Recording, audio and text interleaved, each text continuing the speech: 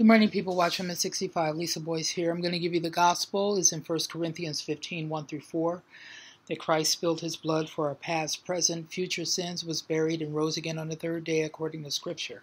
That's how we're saved. That's how we're kept saved. No other way.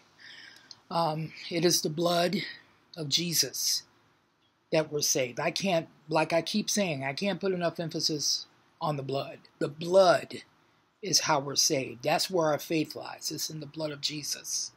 It is grace through faith in Christ alone, not of ourselves, not of works, lest any man should boast. It is grace that God gave his only begotten Son, that whosoever believe in him will not perish but have eternal life. We believe with the heart, according to Romans.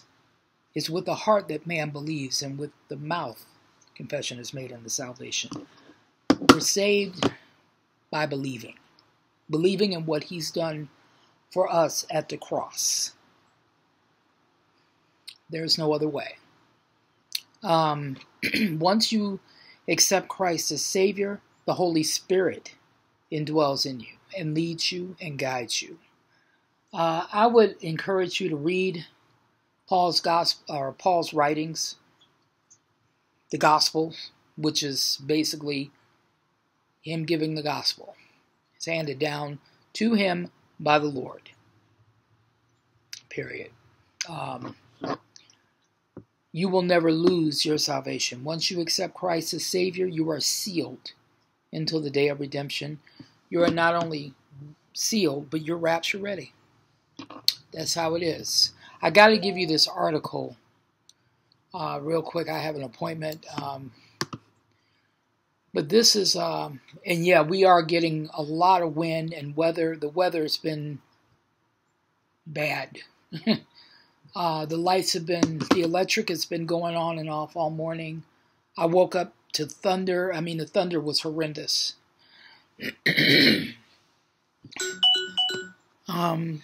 Earthquakes have been going off the chain, everything.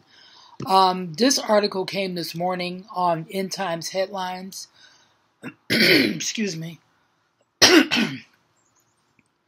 It says Kim Jong unbranded a catastrophic threat, secretly preparing nukes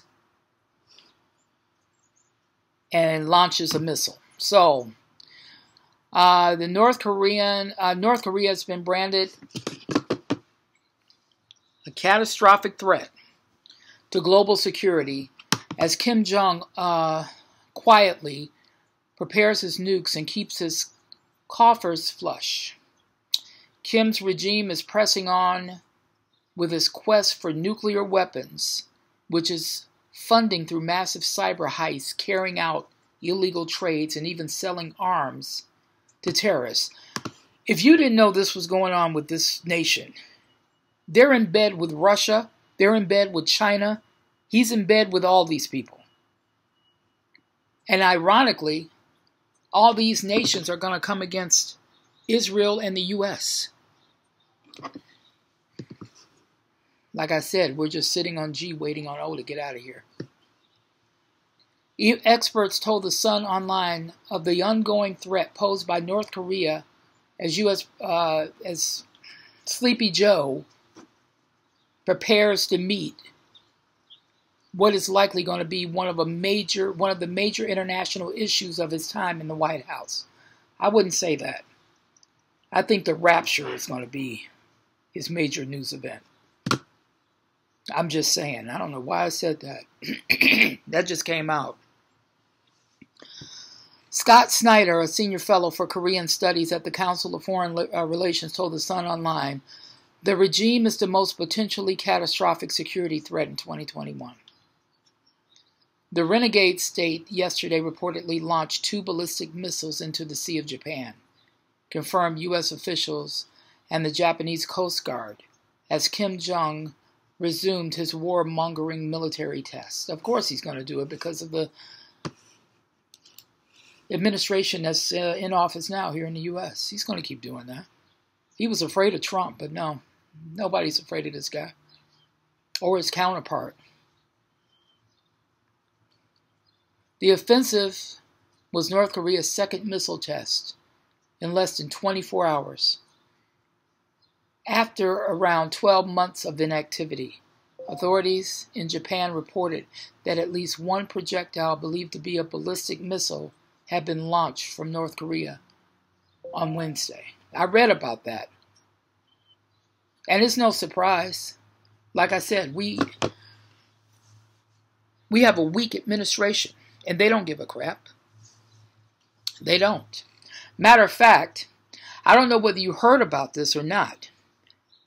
They sent a memo out to the Washington staff, to the D.C. staff, saying that it is no longer, it is now called the Biden-Harris administration.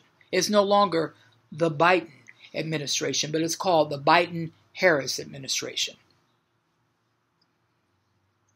She's getting geared up, ladies and gentlemen, to take her role as the leader of the free world. Anytime now. As the news gets worse, the news gets better for the church, because we look up and see our Redeemer getting ready to snatch us out of here. I'll be back later. I'm going to link this article in the description box. Anything else comes up, I will let you know. Thank you.